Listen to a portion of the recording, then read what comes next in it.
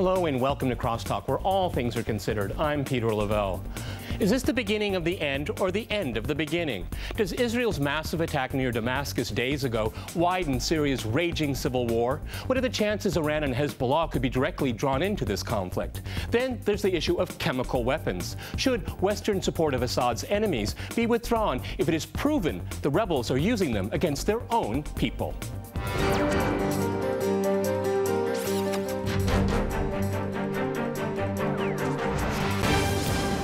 To CrossTalk Syria, I'm joined by Pepe Escobar in London. He is an investigative journalist and author. In Washington, we have Christopher Chivas. He is a senior political scientist at the RAND Corporation and an adjunct professor at Johns Hopkins University.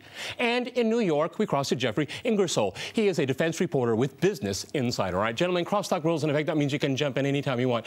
Pepe, if I can go to you first, it looks like there's more and more effort to inflame the conflict in Syria than resolve it. Would you agree or disagree with that? This is just the beginning, you know.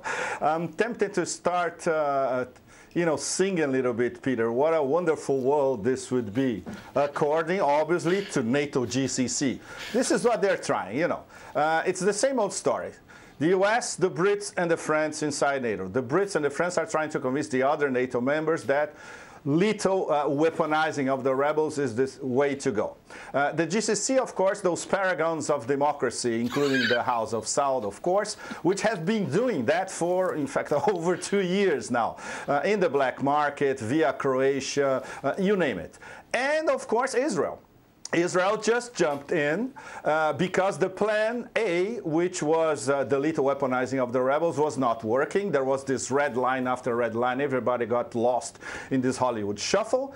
At the same time, they noticed that the Syrian army was progressing instead of regressing in the Hama Homs corridor in Syria. So the so-called rebels, the Free Syrian Army gangs and Jabhat al-Nusra style jihadis were losing ground. And at the same time, Sheikh Nasrallah went to Iran. He had a get-together with Supreme Leader Ayatollah Khamenei. They are very tight, so an attack on each one of them is an attack on all of them. So what to do? Plan B. Call Israel, something that was already decided between Chuck Hagel and his tour of the Middle East recently, Israel and the petromonarchies. Israel does it. If there are Fateh 110 missiles struck by Israel, good for Israel. If they are not, they still deplete Syrian army arsenal, and we start all over again with Plan B. So I expect more attacks sooner rather than later. Chris, what do you think about that? Plan B? Well, I mean, I think that the purposes for Israel's strike were the Fateh 110 missiles. I wouldn't read into it too much more than that. After all, Israel has conducted strikes against Syria even before this war started out. Their primary concern right now is Hezbollah. Were Hezbollah to get those kinds of missiles, it would pose a significant threat to Israel's air defense system, and that's obviously not something that they can allow to happen. Okay, Jeffrey, you want to weigh in? Plan B, as Pepe said. I think that Iran is basically trying to use Syria as a smokescreen and all the chaos there as a smokescreen to smuggle weapons to Hezbollah. It's as simple as that. So Israel simply, took those weapons out. As far as Syria is concerned, that's a big messy sandwich, and everyone's going to have to take a bite. It's not as simple as arming rebels. We don't really know who we're arming. It's a whole lot more fractious than we think. We're not even sure that what's going to replace Assad is going to be better. Maybe a year ago, maybe. But honestly, right now, I just think that it's a mess, and it's only going to get messier. Pepe, you want to jump in there? Talk Iran. In fact, all of U.S. think tank land, left, right, middle, whatever, they know that Washington is selling itself the myth that the CIA is screening which weapons go to which groups. This is completely absurd. Obviously, these people have never been to Syria. They have never been to the Turkish-Syrian border, and they don't know the players. Saudi Saudi Arabia and Qatar, their agenda is not Washington's agenda. It's completely different. Qatar, they want some kind of Muslim Brotherhood-led government in Syria. And the House of Saud, they want a Wahhabi emirate, which is going to breed lots of Al-Qaeda-style types later on. Their agenda is completely different, and they are arming themselves. Sometimes it goes through Turkey. Sometimes it's screened by the CIA in southern Turkey. But we don't know who gets these weapons, you know, at the last resort. And most of these people are getting the weapons indirectly are Jabhat al-Nusra, because they have very good connections, for instance, with the tribal sheikhs in Al-Anbar province in Iraq. A lot of commanders that affiliated with Jabhat al-Nusra, they're not Syrians, they're Iraqis. They were fighting the Americans in Anbar province 2004, 2005, 2006. I met some of these people at the time over there, and now they're in Syria. They are doing the back and forth across the border. Okay, Jeffrey, you were agreeing. Go ahead. Well, you know, I think that Iraq has a lot to do with it. Their civil war, then let's call it what it is. It's a civil war. Is spilling into Syria. Everyone's trying to get their piece of bread, get the big piece of bread here. And Pepe's right. You know, the CIA, it's the same old song and dance. They've been doing it for 40 years. They did it with the Taliban. You saw what happened there. And it's, you know, there's no excuse for it, really. And yeah, they are selling. There's a couple things that they're selling. One thing that they're selling, that they tried to sell late last year, was that the FSA was this united, you know, Western-style military, and that's anything but the case. Yeah. They're totally fractious, and they're fighting amongst each other. They're fighting Jabhat al-Nusra, and everyone's vying for power right now. So, you know, there's really only two good options here I see. One would be that we're able to keep Assad in power, and he's able to come to an agreement with the rebels in which they all get a piece of the pie, something kind of like how Lebanon's government is. And the other one is if the FSA can unite, and I just don't see that happening. And the more that we arm these guys, the worse off it's going to be. I mean, Libya is still a mess, and you saw that spilled south into Africa. It's just a giant mess, and giving them weapons isn't going to solve anything. So I honestly, I think that's why Obama is sort of in a tough position here politically. You know, he wanted to talk tough. Every American president does. But really, what's he going to do? He's not even sure what he's going to do. And now they're sort of backpedaling because they don't really have intel on these guys. They don't really know who they are. And you can't just go, you know, dropping weapons willy-nilly. So it's really a tough situation, and Iraq is in the shadows, and I'll tell you what, if that erupts right along with Syria, which I think it's going to, it's going to be horrible. It's going to be horrific, and I don't think that there's anything that Obama, France, or Britain can really do about it other than to just let it play out. Okay, Chris, let it play out. Interesting. Yeah, if I can just say, I mean, I think, you know, I don't know who Pepe's been talking to. I mean, he paints an interesting picture, but it's certainly not the same people in Washington think tank circles who I've been talking to, many of whom have no illusions about the difficulties that are involved in trying to arm the opposition. It's pretty widely known that there are a lot of risks, and as he noted, there's obviously risks that arms could get into the hands of nefarious groups like Jabhat al-Nusra. Nevertheless, the fact of the matter is that, you know, and respectfully, I disagree that there's any solution in which Assad is going to remain in power. That's simply not going to happen.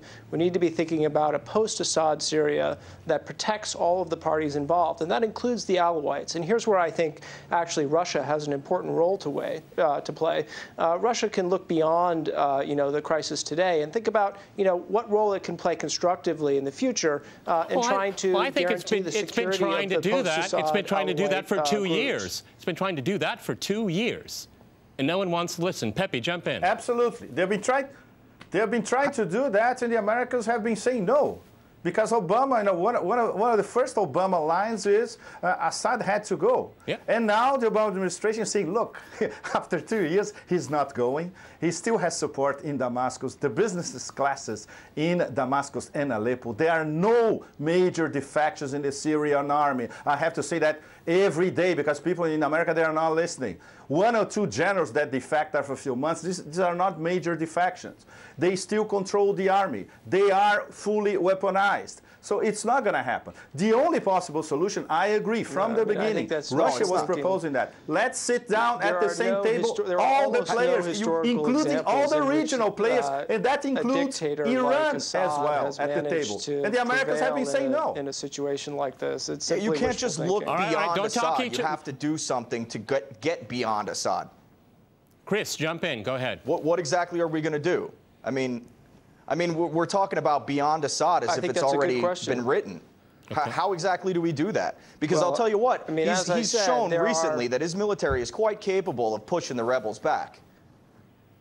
Okay, Chris. So what do we do? Airstrikes? Let's go to Chris first. Gentlemen, let's go to Chris. Insurgencies like this. Chris, go ahead. Insurgencies like this, last for decades.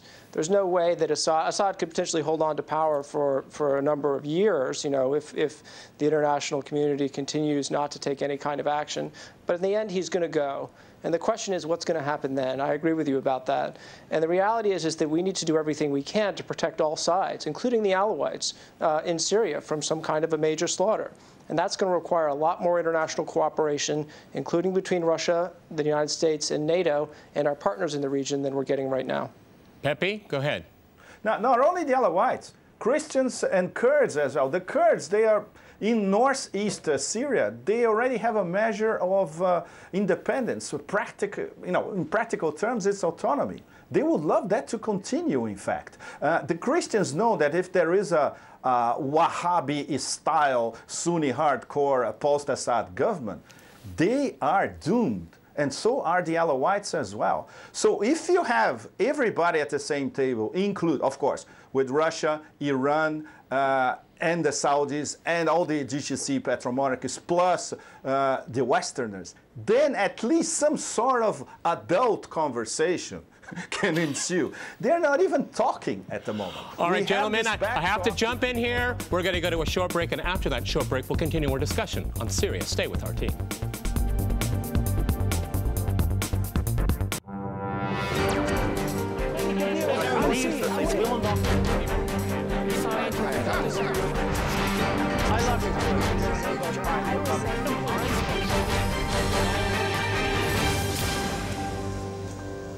Welcome back to CrossTalk, where all things are considered. I'm Peter Lavelle. To remind you, we're discussing the crisis in Syria.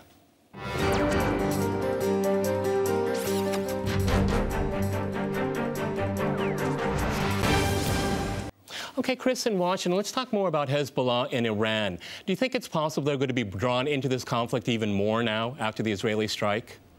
I think it certainly is possible. I mean, my view is people have been debating whether or not this is, trending towards a broader regional conflict. I think it already is a regional conflict. I mean, we have reports of direct exchanges of fire between Hezbollah and the opposition forces in Syria. We have reports of Iranian forces on the ground aiding the regime. We obviously now have this Israeli airstrike, even if it's carried out for another purpose. The regime's response clearly indicates that they view that as a direct attack on them and part of the broader conflict. And then obviously we have the situation in Iraq, which is difficult not to link to the situation in Syria. So I think, it really is already a regional crisis. And the question is only how much worse does it get? How much worse do we allow it to get? Jeff, how much worse can it get? Oh, it can get much worse. And like I said, I don't see any solution. I don't see any quick solution happening simply by arming the rebels. But in terms of Hezbollah and Iran, I mean, they're already involved in the conflict. They've been involved in the conflict because Assad is their blue chip. How else is Hezbollah going to get armed? I mean, that's their main route, is right through Syria. So, I just think that the idea of looking at this in terms of borders is, it's naive. Not to say that anyone here is doing that, but they're already involved in fighting. They already have boots on the ground, and they're already trying to shore up Assad as much as possible. So they're deeply invested, and they want to keep Assad in place. Otherwise, Hezbollah is not going to be able to mount assaults on Israel as well as they can with supplies from Iran. May I jump in? Go ahead, Pepe. Go ahead. Peter? Go ahead. To answer your question, we have to wait a little bit. It depends on what's going to happen in the Iranian presidential elections next month. All the candidates so far, they are very, very close to Khamenei. So this is not going to change. This means they are very, very close with the Revolutionary Guards as well. Syria is a red line for Tehran, and Hezbollah support is a red line for Tehran. How they are going to respond to what's going on at the moment, we're going to see maybe in 2 or 3 months after we have a new government in place, where we'll have a president answering directly to Khamenei policy and not clashing with him like Ahmadinejad and his cabinet. But the thing is, in terms of missiles, even if we don't know from any source whether Hezbollah bought these Fateh 110s from Iran. Even if they didn't, they have a similar missile, the M600. Syrian technology. It's almost as good as the Fateh 110s. So the case of if they were attacking Israel in the near future, they would use the M600s. They don't need the Fateh 110s. Of course, everybody is on the ground. Not only Iran and Syria and Hezbollah, but the GCC petromonarchies, especially the Emirates, Qatar, and the House of Saud, not to mention the logistical support of Syria. And yes, I agree with our other guest. It is already a regional conflict. It's going to get much worse, especially because the West, via US, Britain, and France, they see they are totally impotent to conduct anything on the ground. And now we have jihadis let loose inside Syria. We're going to have Hezbollah playing against Al-Qaeda, which is a neocon wet dream, of course. And we have the back and forth of jihadis between Iraq and Syria. Chris, you want to jump in there? Well, I just wanted to agree. I think with I think it was Jeff who said that that there's no easy solution to this. That this is going to take time. I mean, I think that's a reality that everyone is confronting, and I think that's clearly one of the reasons why you see the U.S. administration taking it slow. It's obviously a situation where people want to act with a certain degree of caution and an understanding that there is no perfect answer to this. But again, I mean, I don't foresee any world in which the fighting ends and Assad is still in power. And I think that it's time that we all just accept that and move on to try and find some equitable and just solution to the problem with the full involvement of all of the interested international parties. Okay, I mean, Can I ask a question to our both our American guests? Is it the West's responsibility to do all this, to change regime in Syria? Peter, I'd like to ask our American guests a very important question. Bill Richardson, former governor of New Mexico, very close to the Clinton clan, he's been spinning since last Sunday that the Obama administration is seriously considering aerial strikes against Syria. Is there any degree of truth about that, or this is just spin? Jeff, you want to answer that? Or Chris? I don't think that that's going to happen anytime soon. I think that the Obama administration knows that they have to be patient. I think his red line talk was a little wobbly. He jumped the gun a little bit, although we don't want people to use chemical weapons. But no one's in a rush to go dropping bombs. It never looks good. It didn't look good even during Libya. And, of course, there's going to be American politicians. There's going to be hawks that are calling for it because it will obviously remove Assad sooner. But they're still not sure. Here's the thing. They're still not sure what's going to replace him. And if whatever replaces him, it could be friendly to Hezbollah. Who knows? It could be friendly to anyone who's willing to fight, even though they're Shia and Sunni. They could be friendly to anyone who's willing to fight the great devil. So I think that we want to sort of get a better bead for what's going on the ground before we start making any decisions like that. And that's quite a hasty decision. And the other thing is that it's going to be difficult to get a bead in terms of what's going on the ground. There's fighting street to street. And these guys are very fractious, and these rebel groups are they're fighting for their lives. So, it's hard to get good intel. I mean, as we saw with the chemical weapons use, it's very hard to get good intel. Good, solid intel. So I just think that they're going to be patient, now and I think that they're not going to be in a rush to say anything that's going to get them in hot water. Pepe, jump in. Go ahead. Say again? No, I was just adding that the UN, Carla Del Ponte, she's very, very tough and extremely credible. She said 2 days ago that ricin gas was probably used by the rebels. Yes. And now the UN is sort of backtracking, saying, oh, no, she did not say that exactly, you know. Chris, what about the rebels using chemical weapons? No, let's go to Chris. Chemical weapons in the opposition, the rebels. Yeah, let me just, just briefly on the question of, whether or not the United States is considering any kind of airstrikes against Syria. I mean, I have no special information, but I would frankly be surprised if it's not being considered right now, given the statements that have been made by the chairman of the Joint Chiefs of Staff publicly, I think last week or the week before. Chris, would that be a good idea? What a significant Chris, would that be a good idea? In your opinion, would that be a good idea? I think it's... Chris? I think it's obviously something that needs to be considered as part of a broader effort. Chris, when does this ever work? When does this ever work? These interventions, when do they work? It worked extremely well in Libya 2 years ago. Oh, really? That's today? exactly what Martin Dempsey Libya's a mess today. Martin Dempsey said the same thing. It's a mess today. Because there was a no-fly zone. Your question was about they cannot the use impose of a air no-fly power zone to take over out, Syria. Gaddafi's Air Force and air defense systems. That was done handily in 72 hours. I don't think that we could take out Assad's because it's in the middle of the desert. 72 hours. It's not the case in Syria. But, for the United States military, especially working with NATO, and it's a little this is more something iffy. that can be handled. It would be very violent. There would be a lot of bombs. Of course, that's what war is about. There would be risk of civilian casualties. But there's no question about whether or not it could be done. I mean, that's purely academic. I guess what it should be done, I guess. Jeff, let's talk about the issues with the rebels and chemical weapons. Go ahead. I don't buy this whole UN report, straight up. They're just not capable. They don't have the capabilities to deliver these weapon systems. Assad does. So I would say, it's likely that it was the regime and not the rebels who were using these weapons. She's gotten out ahead of herself quite a few times before in terms of making these wild claims. I don't doubt the veracity of her research, but at the same time, she's thrown a couple red herrings in her career.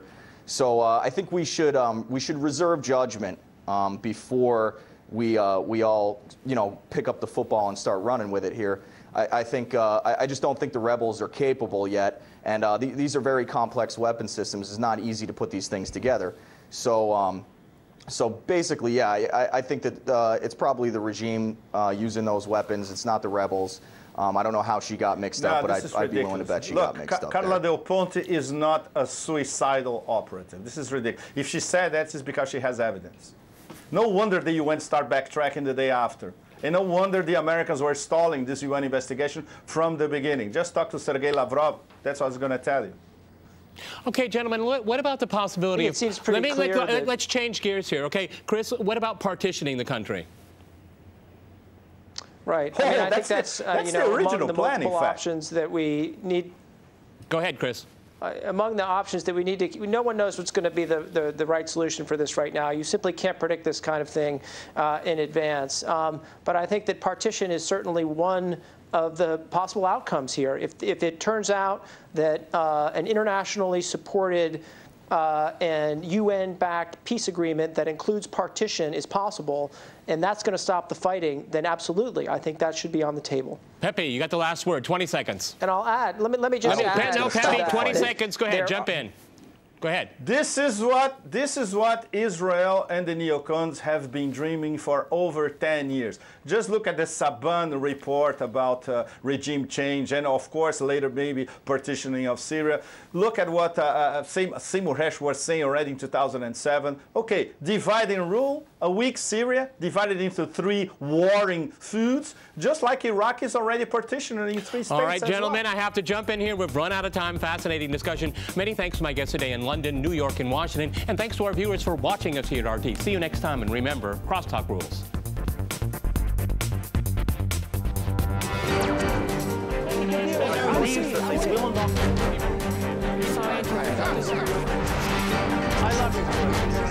I love you.